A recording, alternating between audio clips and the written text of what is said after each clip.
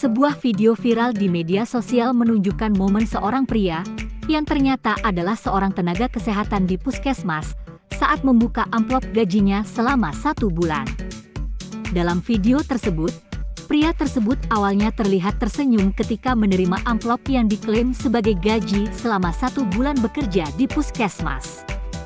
Setelah duduk di posisinya, pria itu kemudian membuka amplop dan mengeluarkan uang dengan nominal sebesar Rp200.000.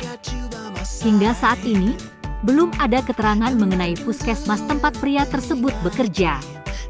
Namun, video pembukaan amplop gaji ini menjadi viral dan mendapat perhatian dari warganet.